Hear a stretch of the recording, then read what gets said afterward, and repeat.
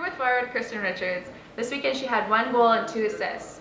This weekend you guys had your 2 exhibition games. You won 6-0 and 7-1. Can you talk about what your overall thoughts were this weekend? I thought we did really well. I mean, the team's playing really well, very offensive, which I kind of like. It's a lot different from what I'm used to, so.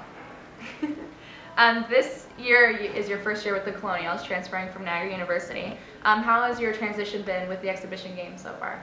It's been pretty good. I mean, on ice is a lot of fun. It's nice to actually be playing games because preseason isn't always the most fun stuff, so it's good. Is there any other differences between RMU and Niagara? Off ice is a lot harder. I mean, hill sprints suck. But other than that, I mean, it's pretty similar. Like, you just got to push yourself the same amount that you would anywhere, so. Good. Now that the exhibition games are done and you guys have your first regular season games coming up this weekend, has the demeanor of the team changed at all this week, knowing that you guys have, more challenge coming up this weekend than the past exhibition games? I don't think so. I think we treat every game as like a big game, so I think everyone's just like ready to go. And what can we expect from Yale and Princeton this weekend?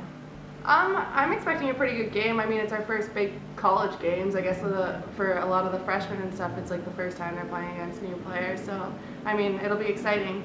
Can't wait. Have you guys played these teams with Niagara? We did. I mean, we swept them last year, so I'm hoping for the same result. Great. All right. Well, good luck this weekend. Thank you.